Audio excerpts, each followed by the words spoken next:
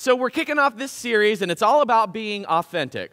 1 John is a really, really powerful epistle. And for a lot of people who don't know the Bible, there are 4 different books in the Bible that have the word John with it. You've got Big John, which is the Gospel of John, but then you got 3 little small short letters at the end of the New Testament, and that's 1st, 2nd, and 3rd John. And so we're going to be in that first one towards the end.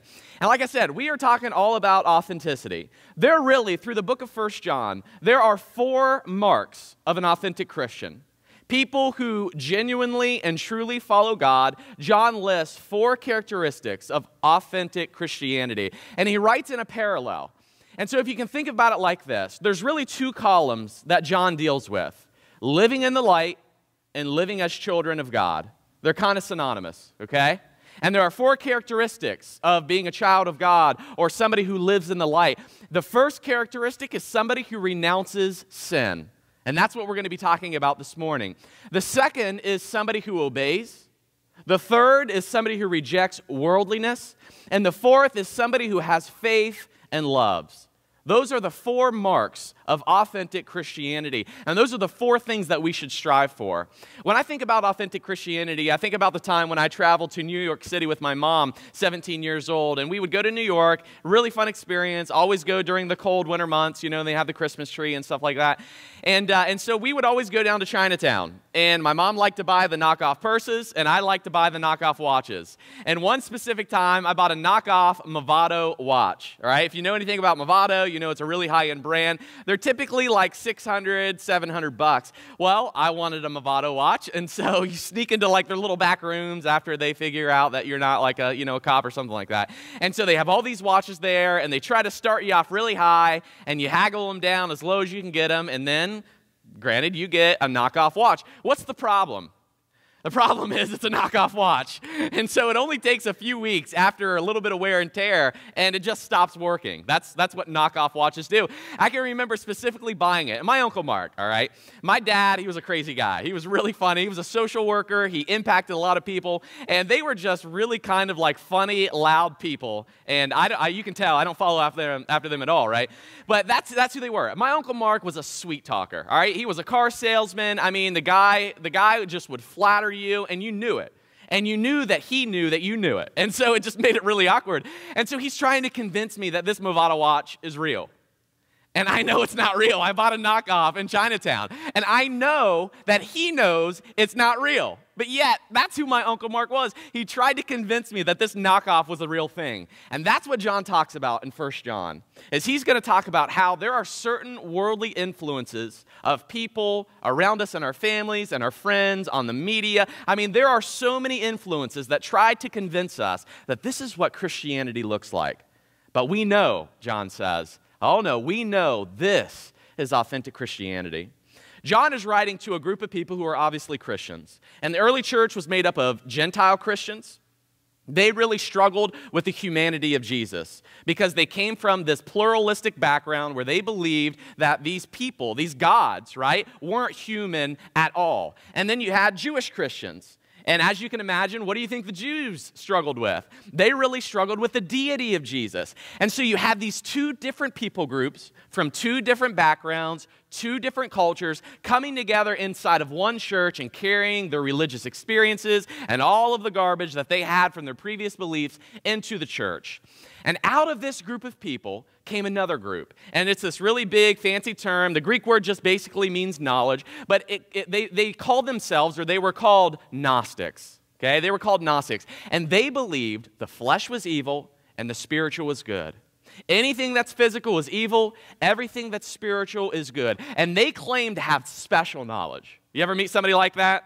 Right? A know-it-all? They got special knowledge about the way things work, and they always try to one-up you in conversations, and they just know everything about everything. Well, these Gnostics, they believe that their special knowledge gave them the releasement of any sin. So anything that they actually committed in the body as sins weren't really sins. Why? Because they had special knowledge. And we actually have people like that in our culture today.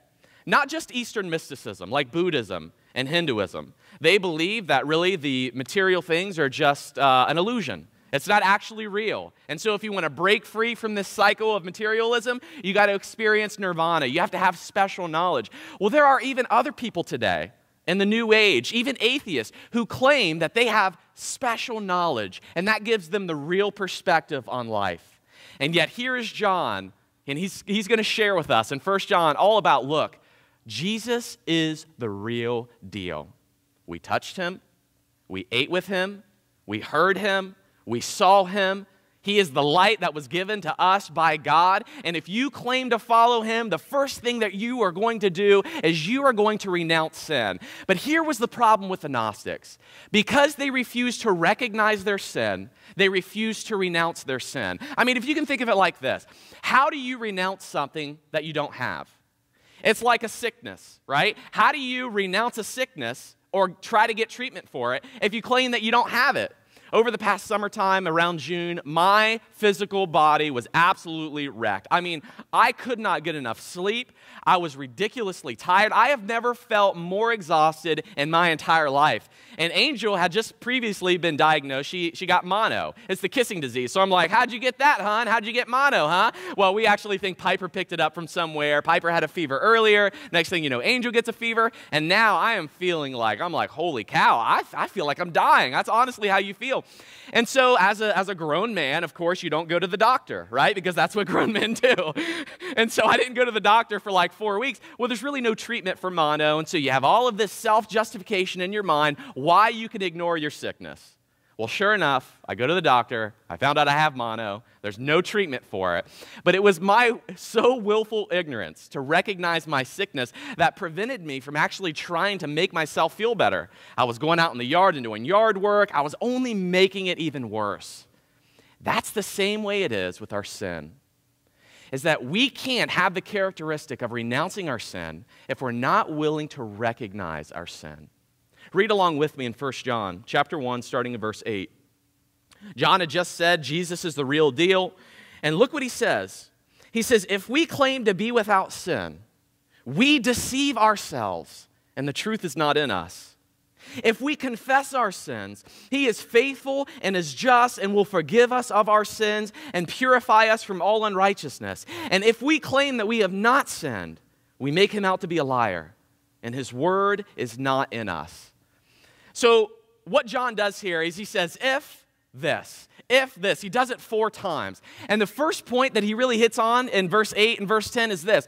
If we claim to be without sin, or if we claim that we have not sinned, what he is saying is this. If you claim that you don't have a disposition towards sin, or you don't have a sinful nature, or you don't have this inclination towards sin, you're lying. You're not telling the truth. Simply put, sin is the departure from light. If you go on in chapter 3, John says sin is lawlessness. And I believe that we are born in this world, and we are born without the inclination to sin. I don't think that we are born and our little children grow up and they have this idea that I'm going to sin and trespass against the holiness of God. I think we have a sinful culture that conditions our children based off of their instincts, which are not sinful, and it just causes this idea of selfishness and rebellion. And so that's my personal philosophy. And I actually think Romans 5, and we're not going to get into it this morning, but Romans 5 presents a very, very powerful argument that we are not born in original sin, we are born in original grace. Because the one act of Christ cancels out not only what happened with Adam, but can potentially cancel out our own sin as well. And so the whole point of Romans chapter 5 is Jesus is much, much more than Adam. Took care of Adam's sin and can potentially take care of yours as well. But here's the deal.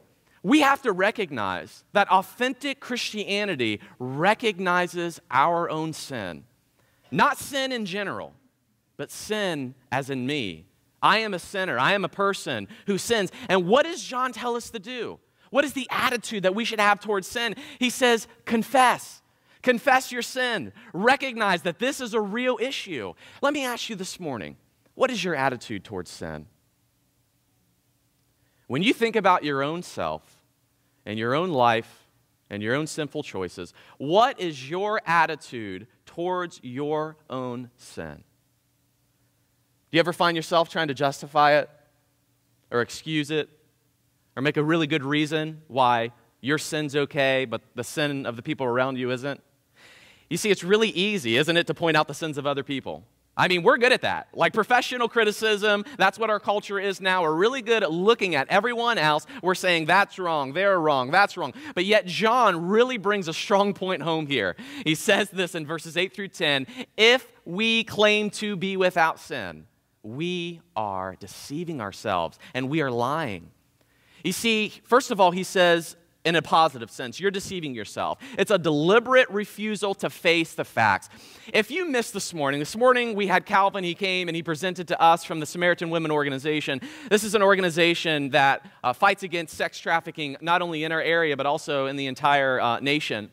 The sex trafficking industry is a $10 billion industry, he was able to share with us. The recruitment for sex trafficking starts at a very, very young age, middle schoolers, even elementary age. I mean, it is a really big problem. It's an organization that we're going to support with our Fall Fest, and which, by the way, you guys are awesome.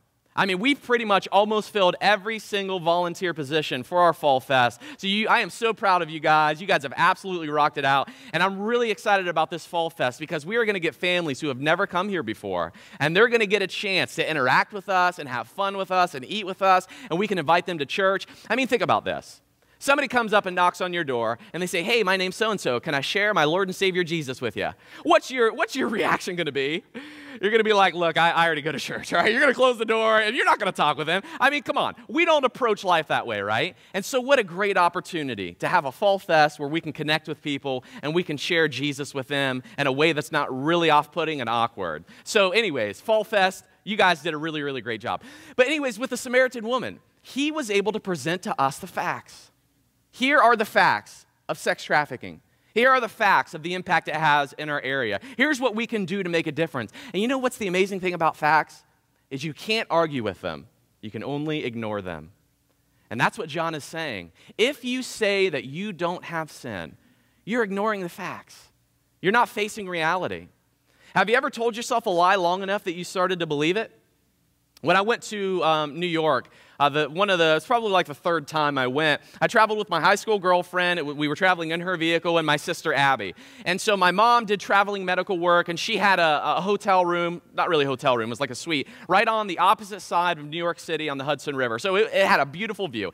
And back then in the high school days, right, you all know, for some of you actually older than I am, and so you didn't even have any maps whatsoever other than the printed kind, but we had to do MapQuest. And MapQuest was a turn-by-turn direction that you could print offline, and it was a lot more helpful than trying to actually open up a map and read it. Now we have our phones. I do not know how we would survive without our phones. I'm like, blessed up, you know what I'm saying? Thank the Lord. So we got these directions, and I'm trying to find our way to my mom's place so that we can spend the weekend together. And so we're driving, and look, I'm from Ohio, okay? The biggest highway that we had was a 2-laner with like 3 stoplights. And so I am really panicking. My girlfriend's panicking. My sister Abby is doing what she was raised to do, and that's laugh when other people are panicking. Look, I was raised in a household. Your first response to the pain of others is to laugh. That's just how I was raised, and so I have to condition myself to be compassionate because when people fall and hurt themselves, I laugh. That's what I do. It's really messed up. We have a sinful tendency, right? I recognize that. I'm confessing that to you. So anyway, so we're on these directions, and of course, you know, I'm a man, and so I know which way we're going. And we're driving, and I could have sworn I was following the directions turn by turn, but apparently I turned down the wrong path. And next thing I know, we're going across the George Washington Bridge at rush hour. Okay? That's what the George Washington Bridge looks like at rush hour. My girlfriend starts crying, literally sobbing. I'm having a panic attack, and my sister's in the back laughing because that's what, you know, we were trained to do. And so here I am driving across the bridge, and I am in total scared mode. I actually literally stop. Of course, if you're in New York, what do people do when you stop, right? They hate you. And I'm like in the farthest left-hand lane. I have to get over to the right lane, and it's like 6 lanes deep.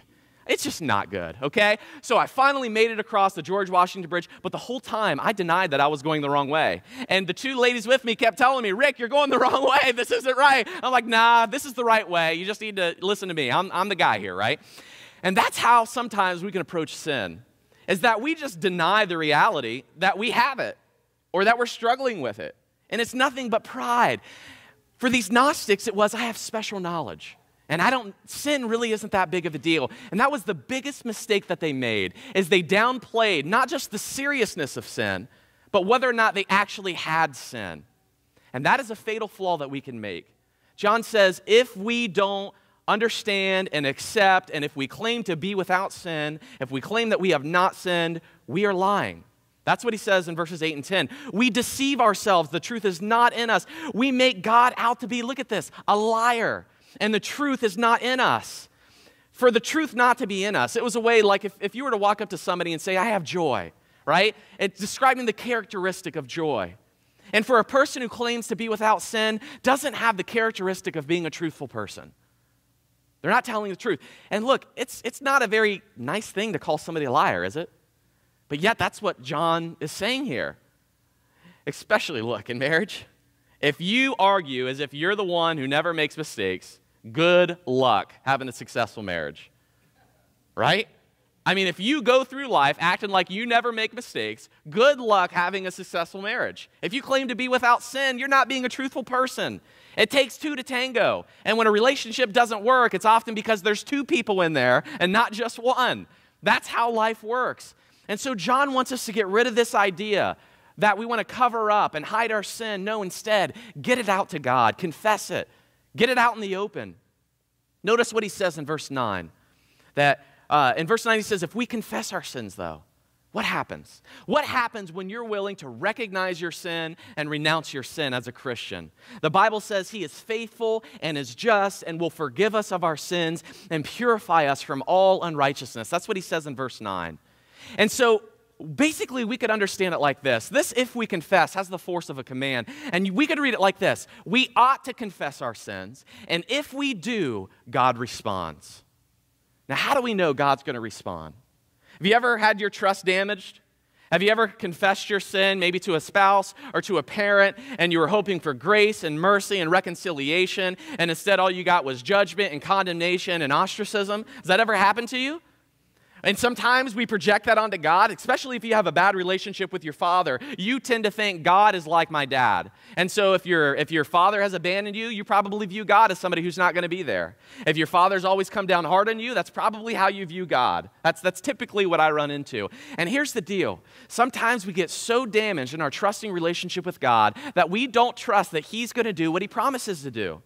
This is a promise to people who are Christians. If you give your life to God and you recognize that you're a sinner and you renounce your sin, first of all, he says, God is faithful. It means he keeps his promises. By nature, God is forgiving. God wants to forgive you. And if God promises, if you live a life renouncing and recognizing your sin, I will forgive you, you can take it to the bank. Why? Because God is faithful. He also says in this verse, God is just.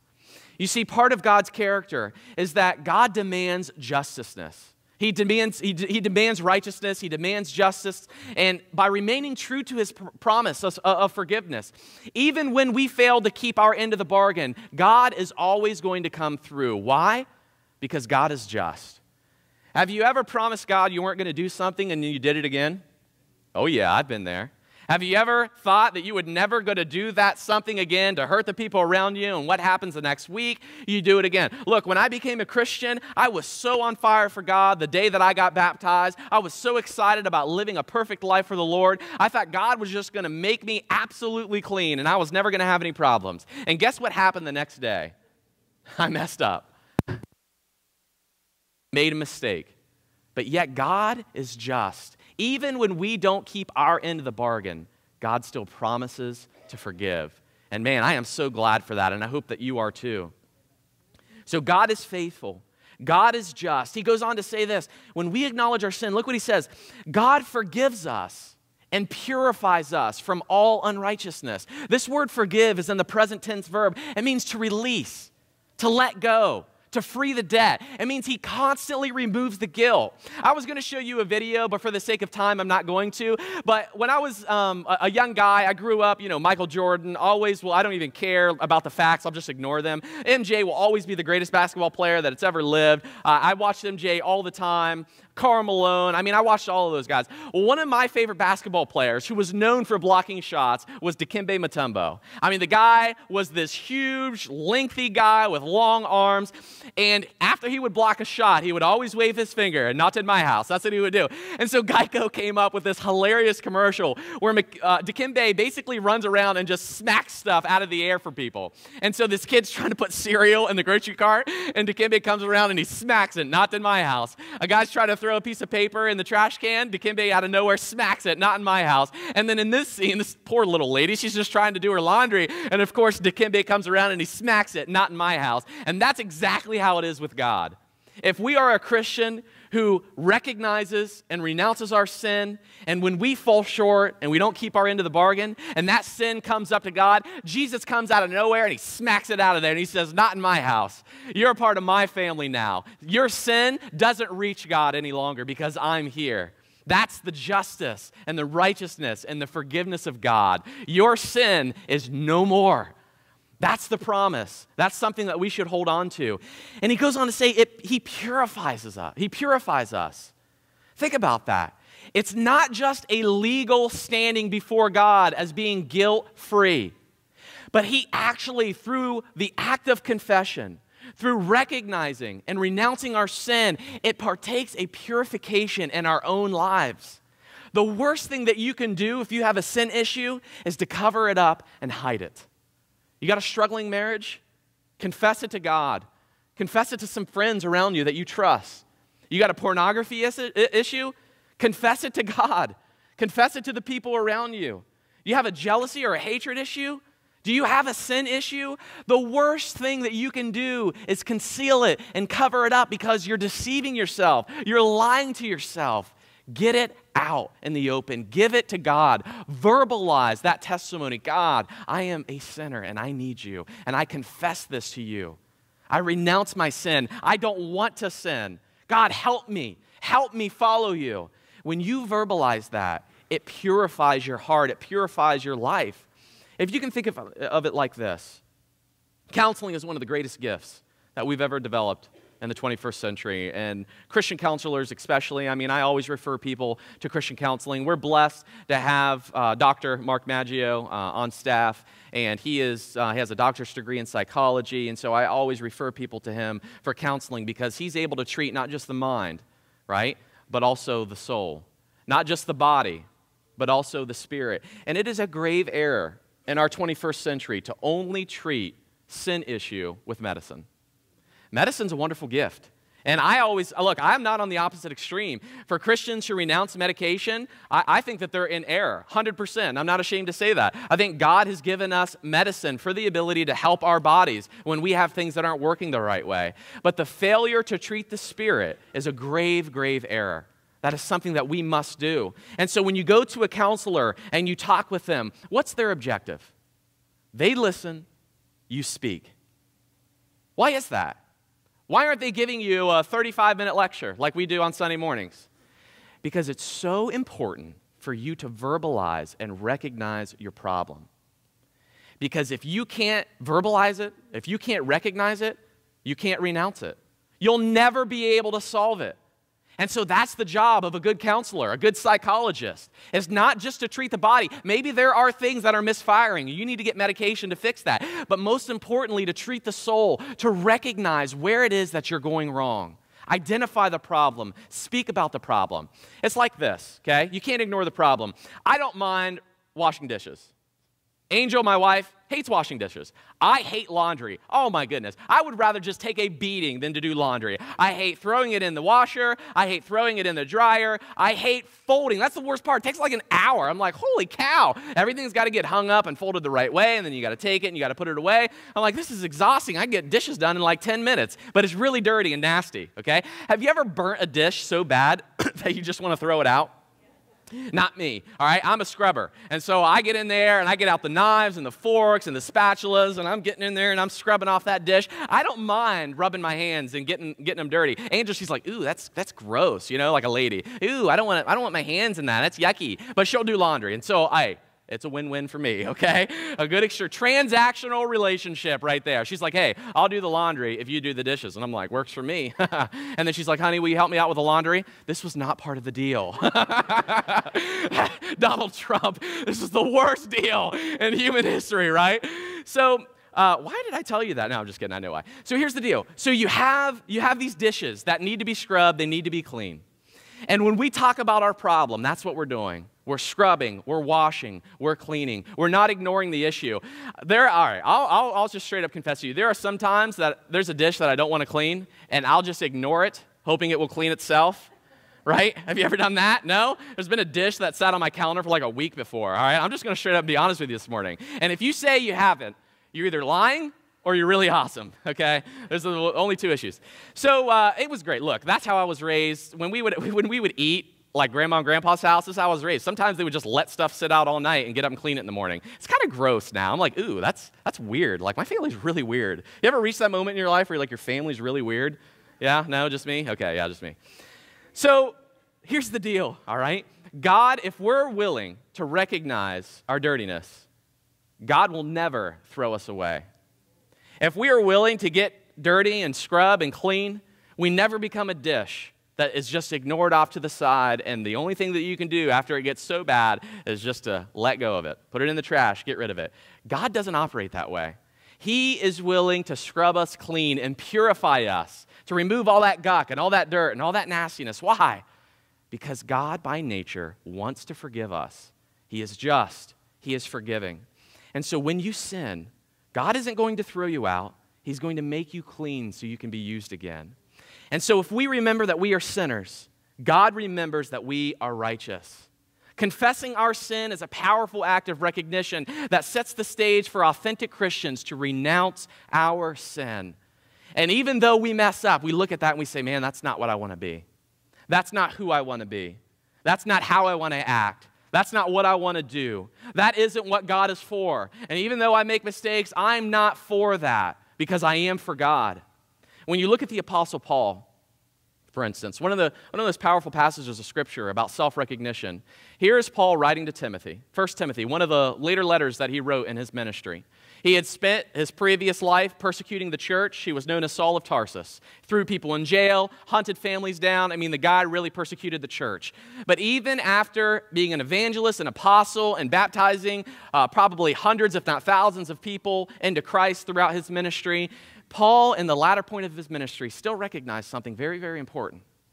He says in 1 Timothy chapter 1, here's a trustworthy saying that deserves full acceptance. Jesus Christ came into the world to save sinners, of whom I was the worst. Is that what it says? Of whom I am the worst. He never lost his recognition that I sin, but also I am saved. His identity was a saint, but he never lost the reality that he was a sinner. Because the moment we lose that reality, we deceive ourselves and we make God out to be a liar. And the question is why? Here's what the Gnostics did. The Gnostics says the standard doesn't apply to us because we have special knowledge. In fact, the standard doesn't even exist because we have special knowledge. The flesh is bad. The Spirit is good, and the flesh doesn't matter anymore. And here's what they did to the standard of God. They threw it away. They made it obsolete. But yet here's God. He's saying, no, this is still wrong. Committing sins in the flesh is still wrong. And so who's right? The Gnostics? The people who reject the idea of God and say there's no moral values and duties in life? Or God? It's black or white on the sin issue. It's right or wrong. Either God is true or the Gnostics are true. Either God is a liar or the Gnostics are lying. And I don't know about you, but I'm on the side of God. I think God is telling the truth. And I think that I am a saint who is saved, but I'm also a sinner in need of salvation. Paul carried this guilt with him, and that's probably where it could eventually lead, is to err on that side, is sometimes when we recognize that we're sinners, it can create a guilt problem. Look at what Paul said. I'm the least of the apostles. I'm the least of the saints. Not just talking about people elected, right, and voted in as saints. There's a universal sainthood in the Bible. And he says, out of all the Christians that I've ever known, I'm the least. All have fallen short of the glory of God. I mean, Paul never lost the reality that there is a sin problem in the church, and we can't either. Look at what John goes on to say in chapter 2. John says, my dear children, I write this to you so that you will not sin. So I'm not encouraging you to go out and sin. He's saying the whole point of this recognition and renouncing issue is so that you will not sin. But look at this. But if anybody does sin, we have an advocate with the Father, Jesus Christ. the righteous one. He is the atoning sacrifice for our sins, and not for ours only, but also for the sins of the world. He says, my family. This isn't a derogatory term. He's not calling them, ignorant children. He's saying, look, my children, the people that I've loved and discipled, you guys are a part of my family. Even though you might be struggling with some of these doctrinal issues, you're still a part of my family. This is about intimacy and love. And look at why he's writing. I write this to you so that you will not sin. I want you to renounce sin.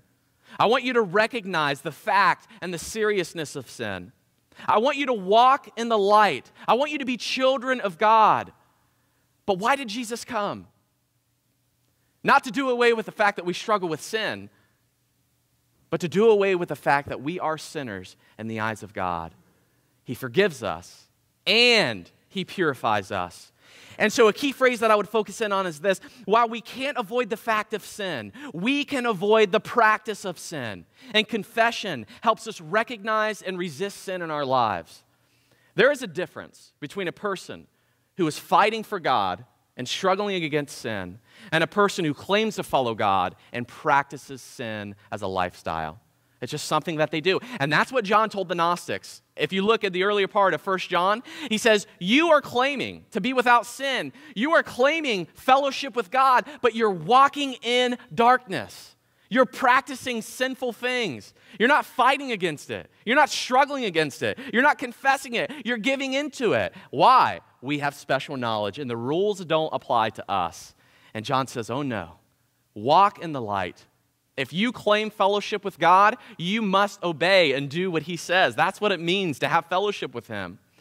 And so he says, my dear children, I write this to you so that you will not sin. I want you to renounce sin. I want to discourage you from sinning. But I want you to know this: when you mess up, when you don't keep your end of the bargain, when you fail to meet perfection, he says we have an advocate before the Father. And that is the best news that we could ever have.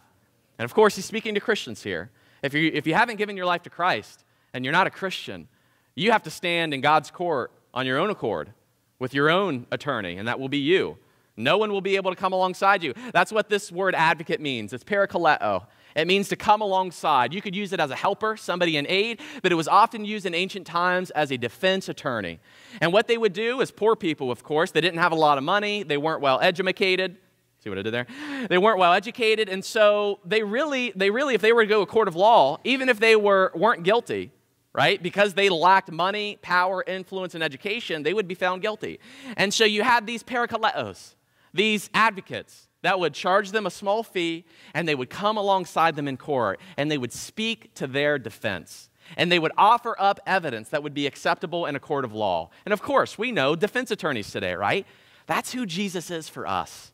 Even when we mess up, if we're willing to recognize and renounce our sin, Jesus is like Dikembe Mutombo, boom, slaps the sin out, not in my house. That's who we have. Man, praise God, that is good news.